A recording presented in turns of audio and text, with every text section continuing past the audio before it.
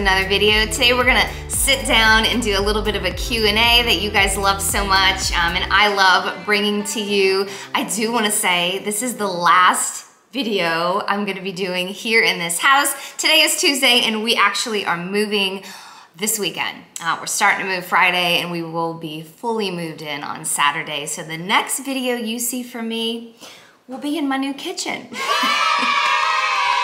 Now, if this is your first time here, my name is Tia. I want to welcome you to my channel and ask you if you would please subscribe. I would love to see you stick around. Here on this channel, I just love to share with you how you can live a whole food, plant-based lifestyle, and I am gonna call it a lifestyle because it is really easy. It doesn't have to be complicated. You can get healthy once and for all, and so if that sounds good to you, again, I would love to see you stick around. Please hit that subscribe button. All right, so let's just get right into this Q&A. We have a handful of questions that you guys submitted to me over on Instagram about a week ago. This first question asks, how much fat do I allow myself to have a day approximately? And I don't count, I don't keep track of macros or calories or anything. That's what I love about just eating a healthy diet, is I don't need to do that stuff. But I will say this, that doesn't mean I'm not aware of how much fat I eat. And when I say fat, I mean like the overt fats, like avocados, nuts, and seeds, because for those of you who are unaware, those things are completely healthy to eat. But when you are trying to lose weight, those things have more calories for the amount of volume you get versus something like, a whole entire bag of frozen broccoli. You can eat a whole avocado for 350 calories, and I think close to 30 grams of fat, and it's about this big, that's gonna fill your stomach. Or you can eat an entire bag of broccoli. I don't necessarily recommend that, but just for comparison's sake, a whole entire bag of broccoli is gonna give you a giant bowl to help fill your stomach for close to 110 calories and almost no fat. Again, I'm aware of the fat that I'm eating. To give you an example, if I am having avocado for the day, I'll have 1/4 of an avocado. Let's say I'm making a dish that's low in fat, like my lentil marinara, and I wanna put some healthy fat on there. I'll put, again, like 1/4 of an avocado instead of a whole avocado, or even 1/2 of an avocado, or 3/4 of an avocado. If I'm putting flaxseed on my oatmeal, I'll put 1 to 2 tablespoons, and then I'll just know throughout the rest of my day, oh, I had 2 tablespoons of flaxseed and 1/4 of an avocado, maybe scale back a little bit for the rest of the day. I hope that answers your question, but yeah, there is no specific number that I try to, live by. I'm just aware. Just like same thing with my calories. I don't count calories, but I'm aware of how much I'm eating, So I hope that helps. But do know, fat has more calories than protein and carbs. Fat has 9 calories per gram versus protein and carbs, they have 4 calories per gram. So the more fat you eat, the more calories you're consuming. And again, I am not saying in any way not to eat healthy fats. These things like avocados, nuts, or seeds are so great for a healthy diet. But if you're trying to lose weight, just be mindful of how much fat you're actually eating.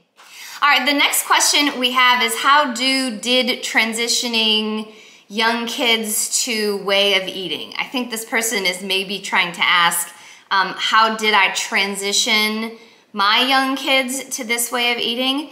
And, or how do you transition young kids to this way of eating? And I really can't give you a clear-cut answer on that. Obviously for you and your kids, you know them the best. You know what's gonna work the best for them. For me, definitely not forcing them to eat this way was #1 in my book, because I knew that was gonna backfire on me. I do also wanna let you know that my kids are not 100% vegan or whole food plant-based, and we're okay with that. There was a time where I was able to get them eating 100% vegan and plant-based. That was during the pandemic, when there were no restaurants. They weren't socializing with their friends. They weren't going to school. They weren't playing ball outside of the house. They were just here with us, so it was a lot easier for me and my husband to control the food going in their bodies, to get them eating healthier foods.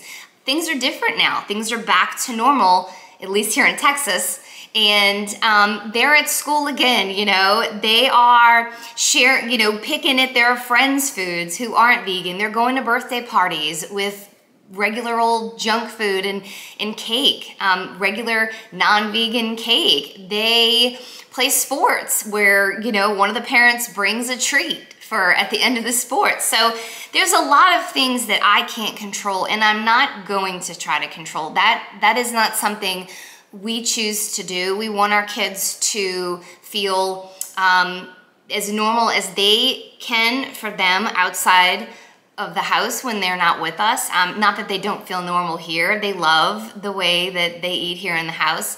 But yeah, that's just the route we chose to take.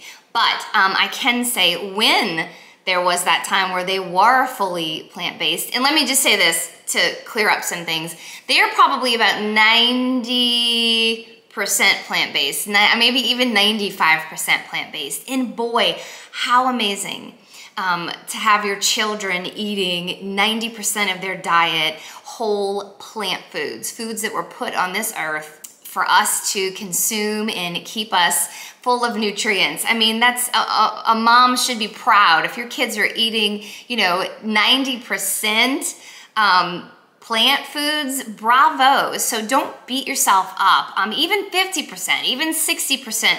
Please don't beat yourself up. If you're having a tough time getting your kids to eat this way, you know, you're doing the best you can. You really are.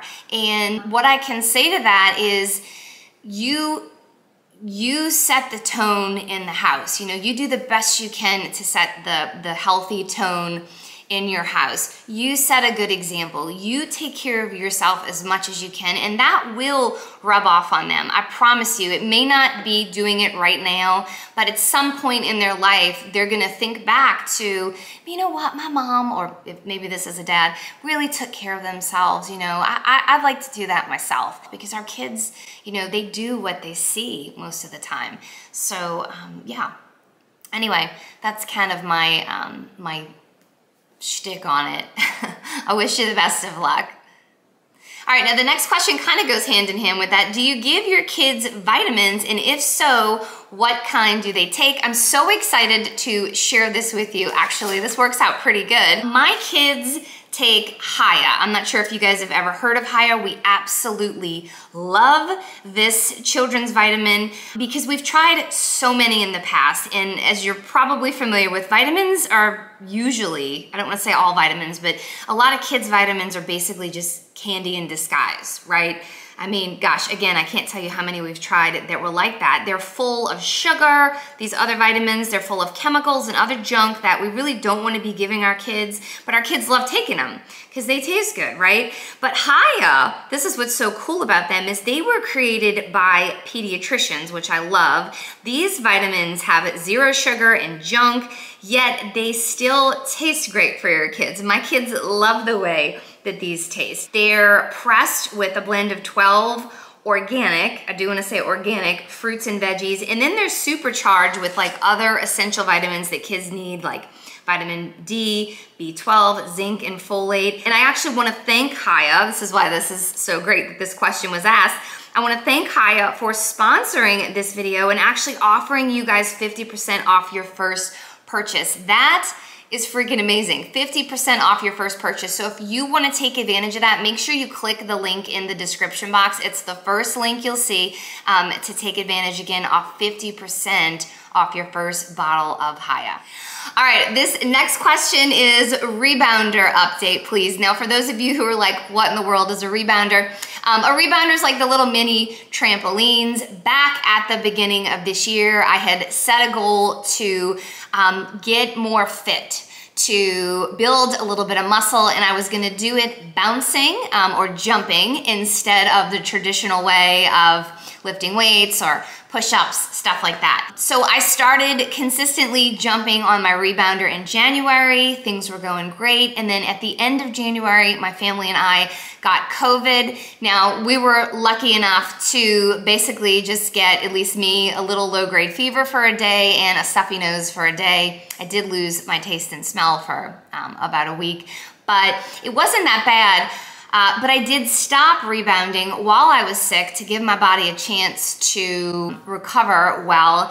And I will tell you this, I did experience from COVID, I'm assuming, a very foggy laziness that lasted quite a while. I would say well into March, maybe like the beginning of March. And I didn't want to push myself. And so I fell out of the consistent rebound jumping. I did do it every now and then when I felt like I could handle it, but it wasn't going consistent enough for me to see many changes. And so once I started feeling better in March, I would say maybe actually we went on spring break in March. So I would say April came along, mid-April, I definitely started jumping consistently. I've been doing that now, but there hasn't been like enough time gone by where I can show you like full body before and afters of what I've noticed, you know, actually physically on the outside. I can tell you this, these are some of the things though I have noticed with myself bouncing, okay? And one of these is gonna be a little too personal, but I think it's important to share it with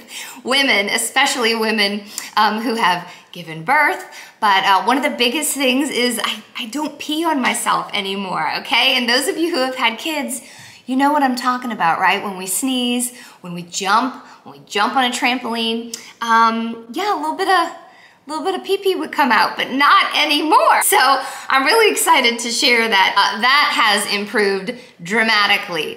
Another thing that's improved dramatically is my sleep. I sleep better than ever. Now, I have been sleeping really well ever since eating a plant-based diet, but there is a significant difference in my sleep patterns, and it's pretty amazing. I am noticing, well, first of all, let me say this, the intensity of the exercises that I do on the rebounder are dialed up tremendously now. So with this, you know, almost month and a half of me consistently jumping, and I will say this, I jump about 4 to 5 times a week for 15, 20 minutes, and I just have really fun. For a while, I was following the Trophy Twins at I Jump Instead. They have awesome free rebounding routines. They have like upper body building routines, lower body, they have aerobic. I would highly recommend checking them out if you don't. But for a while, I was actually following their programs, and then I kind of wanted to just have a little fun on my own. I learned some of the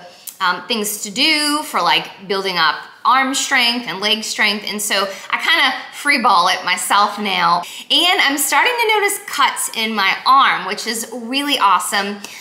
Again, those of you who have been following me for a while, you kind of know my body shape, which I do love. I am not a stick. I do have a larger upper body and a smaller waist and, you know, nice hips. So I'm kind of an hourglass figure. I do have a bigger upper body, which with that comes, you know, larger arms. And so I am working on strengthening my arms and toning my arms more than anything, I should say. And I am definitely noticing some cuts. You can't really see, obviously I have a black shirt on, but yeah, so I'm gonna consistently continue to jump. I'm hoping to give you an update this summer, probably later in the summer, but yeah, I'm hoping to be able to consistently jump and give you that update. But man, awesome. Yeah, it's such a great workout and it's so much fun.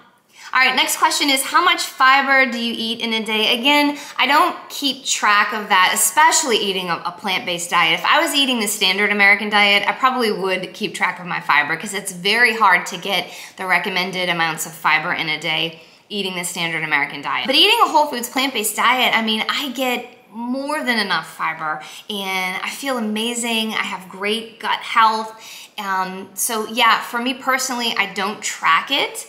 I don't feel like I need to because I am eating so many fruits and veggies.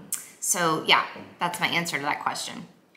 So the next question is, what did you do to get over plateaus in weight loss? This is a great question. This is a common thing that happens. If you are on a weight loss journey, I want to tell you, expect a plateau. That's normal, that's gonna happen. And typically with plateaus, from my own experience and from the research I've done, from being a nutritionist, from what I know, of plateaus is typically what happens with the plateau is as you're losing weight, your body is requiring less calories to run efficiently. And so if you don't adjust the calorie intake, let's say you're eating, I don't know, I'm making this number up. Let's say you're eating 1,800 calories a day, and with doing that, you've gone from 200 pounds to 150 pounds. And then you get to 150 pounds and the scale's just not moving anymore. And you want to continue to lose maybe 20 more pounds, but the scale isn't moving. And you're like, but I lost 50 pounds eating 1,800 calories. Why am I not losing any more weight? It's because now that you weigh 50 pounds less, your body doesn't need 1,800 calories to run efficiently. It maybe only needs 1,700 calories or 1,750 calories, and you're now eating in a calorie surplus. So your body's just, or maybe not a calorie surplus, you're eating just enough. And so your body's able to just stay where it is. So there has to be some kind of adjustment somewhere. Now, how you adjust that is up to you. Some people choose to start restricting. That is not something, the great thing about a whole food plant-based diet, that's not something you have to do is restrict, because these foods on a plant-based diet are naturally lower in calories for the amount of volume that you can eat, minus avocados, nuts, and seeds. Again, those are very healthy to eat, but when you're losing weight, those have more fat and calories for the volume you get to eat versus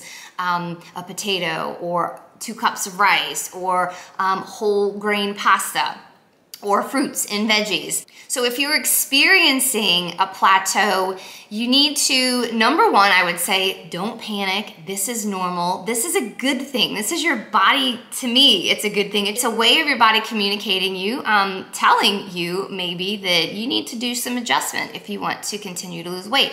So to finish what I was saying, and what you need to do is get in that calorie deficit again. So again, you can restrict if you want. I totally don't choose that. I don't recommend it, because how miserable is that? You can do what's called, the popular 50-50 plate, where you take half of your plate and fill it with starch, and then the other side of your plate is filled with non-starchy veggies. Now, this is a great tool to manipulate your plate to keep the same amount of volume that you're used to eating, but have less calories. A lot of people choose to do the 50-50 plate. But I do want to say this, it's not the end all be all. It's not the only way to get out of a plateau. I did it for a little while when I did reach a plateau, but it wasn't my cup of tea. I love my starch. Not that I don't love veggies, but I didn't want to give up the amount of starch that I was used to eating to lose 50 pounds. That was amazing. So other things that you can do, things that I did, was I decided to eat more potato meals. Potatoes, like I was just saying, are lower in calories versus like rice and whole wheat pastas and oats. Potatoes are the lowest in calories, I believe. So if more of your meals are made of potatoes versus rice, you're just naturally going to be eating less calories. Still satisfied, still full, just going to be eating less calories. And sometimes it's as small as, 100 to 50 calories less you need to be eating consistently. Even the smallest deficit can get things going again, but you do have to be in a deficit. So again, eating more potato meals works. Being more active. Another thing that I did to lose my 50 pounds, I wasn't consistently exercising. Just gonna be honest with you, I didn't need to. Now, where did I go wrong with that? Well, exercising, if you wanna be healthy, you gotta exercise. Our bodies need to move. And so, bad on my part for not consistently exercising during the weight loss phase. But it's okay, I'm not gonna beat myself up about it. I learned things and I still lost weight. So that was great. But again, to answer your question, to get out of a plateau and to get back in a calorie deficit, you can become more active. I, at one point, started making sure I hit 10,000 steps a day. And that actually got the scale moving again for me. That was something that was enjoyable for me. And I wanna say that if you're gonna choose that route, make sure you're doing an activity that you like. Don't make this a chore. Don't make your body feel exhausted unnecessarily. Do something that you like, whether it's tennis, whether it's hiking, running. For me, it was just making sure I, again, hit 10,000 steps a day. So those are some of the things you can do. I'm sure there's many others. And to just kind of end this very long answer, hopefully it's helpful. I do want to say, with all of these things, you're not gonna see a change unless you are consistent. Please remember to be consistent. And I don't mean 4 days in a row. I mean forever. Well, maybe not forever, because you might not want to eat, so many potato meals forever. But while you're, trying to get to your goal, commit to doing some of these things. Commit to hitting 10,000 steps every day, although that's something that might not be bad to do forever. But commit to eating, 5 potato meals a week instead of 1 until you reach your goals. Commit to eating the 50-50 plate for two of your meals out of the 3 meals a day until you get to your goal. You've got to be consistent to see any changes. I think that's with anything in life. Okay, so hopefully I answered your question with that. This next person says, I'm struggling eating with my friends. How do I stay on track? Yeah, this can be a really tough one. And my answer might not be your favorite answer.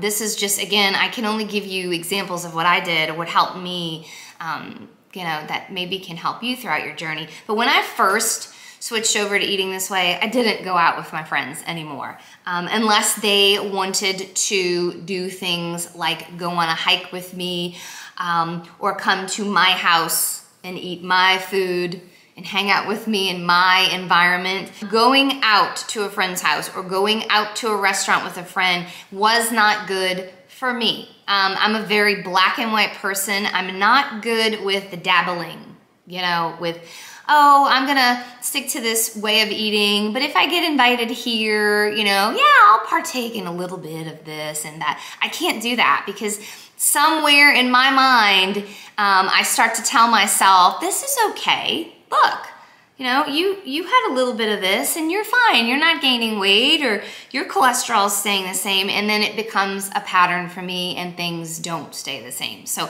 I have to say black and white.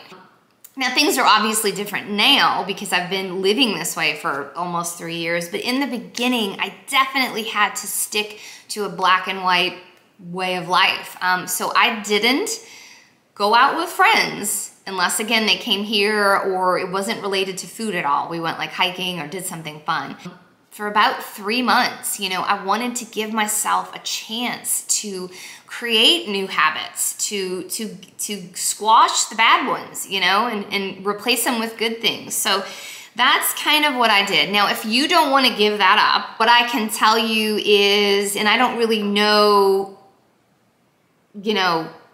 if you're going to a friend's house, if you're going to a restaurant or whatnot, regardless of what it is, I would say eat a lot of food before you go out with your friends or you go eating with your friends. Don't eat. You don't have to eat. I know that might feel strange, but if you go, you don't have to eat. If you want to, because it does feel strange, bring your food. You can also maybe, if you don't want to bring your own food, because I understand that can put you in an uncomfortable situation, just order a salad, bring your own, there's those little plastic containers with the lids. I think people make Jell-O shots out of them or whatever.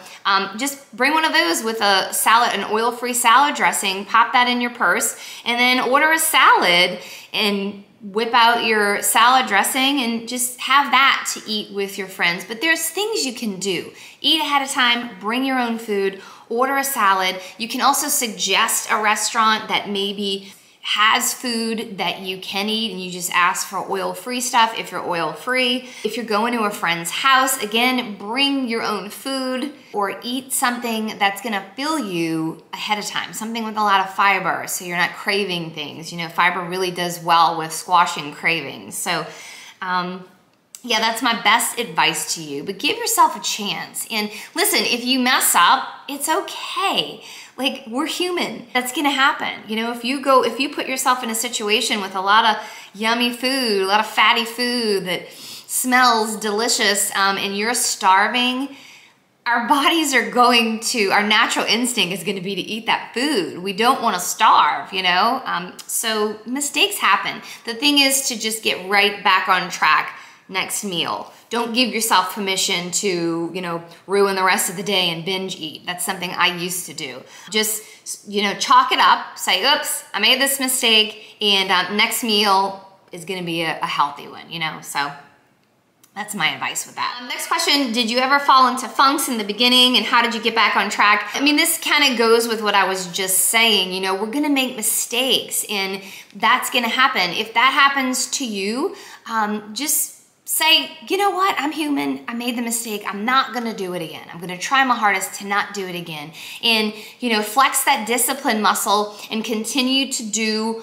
the things you were doing. Again, consistency is key here. If you slip up once, you know, or twice, that's not gonna make a big difference. If you're slipping up consistently once or twice a week, that is gonna catch up to you. So yeah, just stay consistent with the way that you've been eating, the healthy way you've been eating. And if for some reason you accidentally slip up, have some grace, understand that it happens, but just get right back on that horse and keep going. You know, stay consistent with the healthy way that you're eating. To answer your question, did I fall into funks? I didn't, and that's just because I am so black and white. I didn't put myself in situations where I think I would have faltered.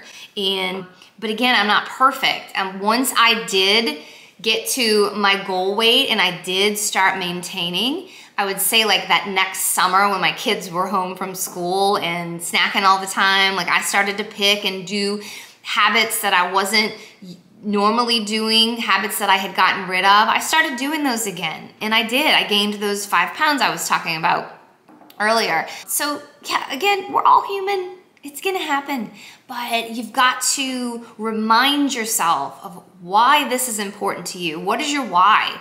Why are you doing this? Remind yourself of that, and remind yourself that, you know, you can do this. You can do this. It takes planning, a little bit of planning, not a lot, a little bit of preparation and consistency. That's it.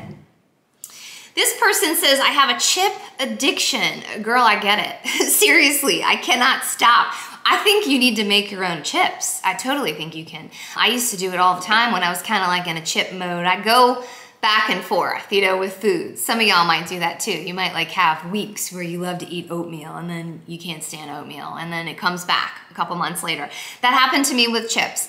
And so what I did is I found oil-free tortillas. Just take those and then slice them with a pizza cutter into 4s to make like little triangle chips, and lay them out evenly on a non-stick baking pan. Put them in the oven for 350 degrees. This is what I did for about 5 minutes, and I watched them very closely because they can burn quickly. Like, you'll look at them 1 minute and they look white and not cooked at all, and then like 2 minutes later they're burned. So you gotta keep an eye on them. But 5 minutes, you can have delicious chips. You can squeeze lime on them, put any seasoning you want, a little light salt. Amazing. Amazing. So if you have a chip addiction, eat your chips.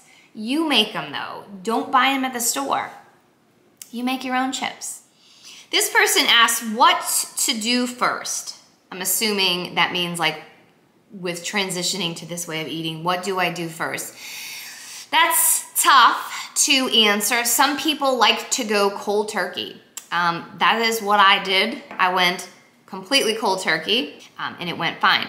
But a lot of people, I think, find it easier to slowly transition to this way of life. So that could look like something as easy as giving up chicken this week, you know? And then after you master giving up chicken, you're gonna give up beef. Or like someone like my mom, she gave up milk first. She had a huge milk, I'm gonna say, addiction.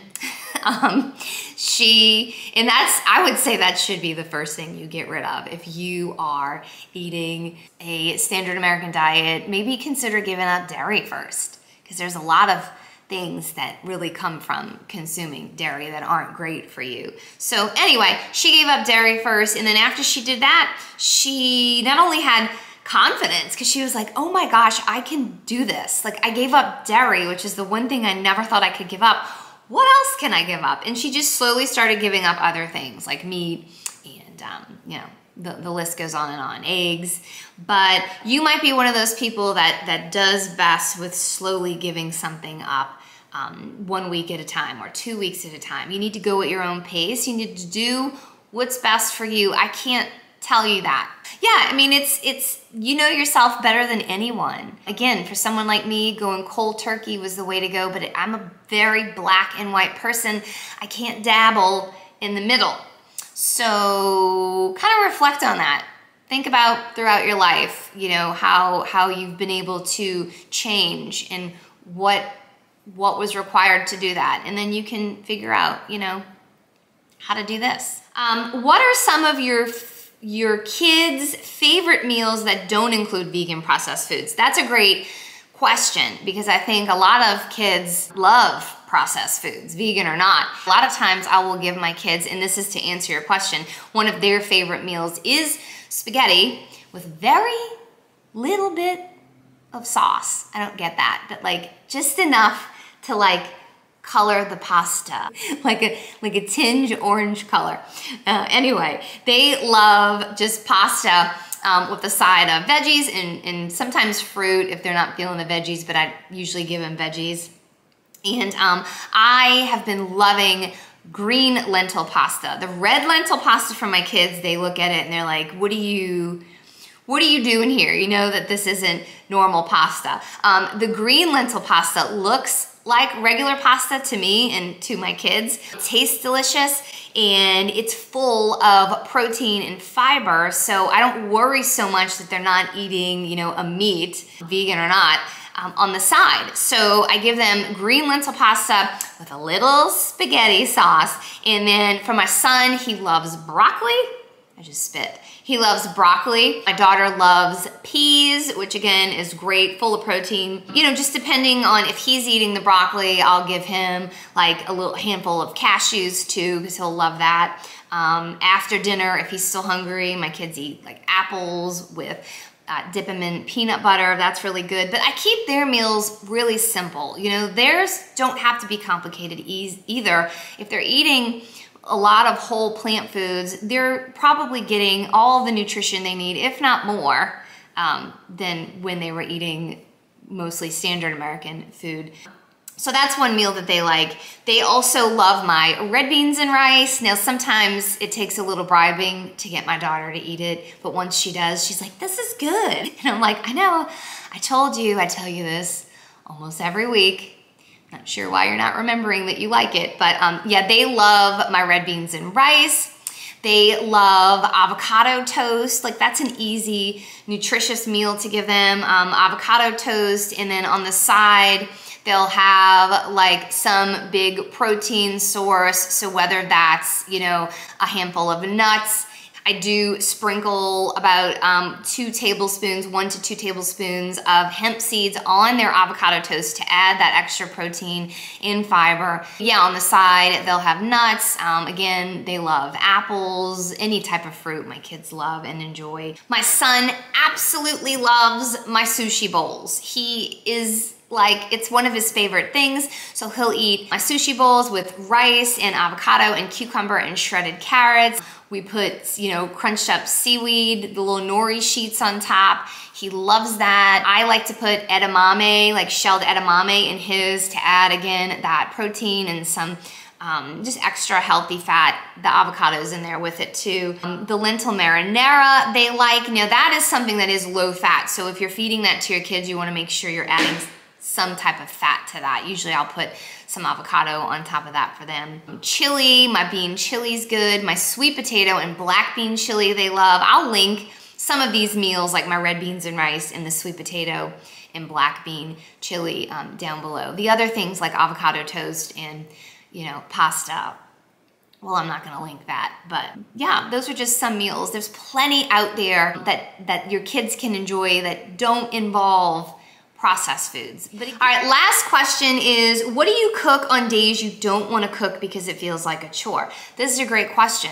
I do want to say cooking never feels like a chore for me. That is what I try to share with you guys here on this channel, how to eat this way very easily. When cooking did feel like a chore for me, that was when I couldn't stick to this way of eating. I just couldn't, because I didn't have time to be doing long cooking, nor did I want to. And so all the meals I share with you here on this channel are things I just throw in a pot, or even sometimes a bowl, pop it in the microwave, or warm it in the pot, add a sauce, and quick, like 5-10 minutes. And I will say I'm so excited to share with you guys in the next 2 weeks for sure, my new cookbook, 10 minutes or less, 10-minute meals or less. It is over 50 things to eat, meals that take 10 minutes or less. They're so simple and delicious, and I can't wait to share that with you. But yeah, to answer your question, what do I cook on days I don't want to cook because it feels like a chore? I'm cooking the stuff you see, and it never feels like a chore for me. I will say this though, like family meals, I'll just do Instant Pot meals. Like those are the easiest, or one pot wonder meals, where you just throw everything in a pot. But again, that's kind of everything I'm all about. If you keep things simple, really all you don't need all these ingredients and all these different recipes. Like we don't need to be doing that stuff. If you just keep it simple, like veggies and starches, like those things are the ingredient. Those are the stars of the meal. You don't need much more, really, to make a meal. So the way I keep it, like the blueprint of all of my meals, is a starch, whether that's potatoes, rice, whole wheat pasta,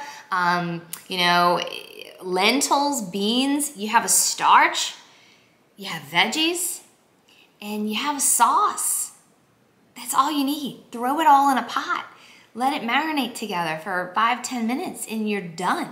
You're completely done. And there's ways to make those things go faster. Like I keep frozen rice. I keep a lot of frozen veggies. Sometimes on the weekend, I'll make a lot of pasta and freeze that. So the great thing about all these frozen foods, and yes, they are still nutritious, is that if I'm coming home from picking the kids up from school and after school activities, and I'm like, oh, I didn't think about dinner and it's 6 o'clock, I just take that stuff out the freezer, throw it all in a pot, put the tap on, I stir it when I need to, and in 10 minutes, it's all defrosted. I put my sauce on it and it's done, and it's so easy. Things just don't have to be complicated. I would encourage you to figure out your staple foods, the foods that you and your family love to eat all the time, whether that's potatoes, spaghetti, bean dishes, like a lot of Mexican things. What do y'all enjoy eating the most? Taco night. We love taco night. And then so figure out the staple foods for those meals, and then keep them in stock in your house and never run out.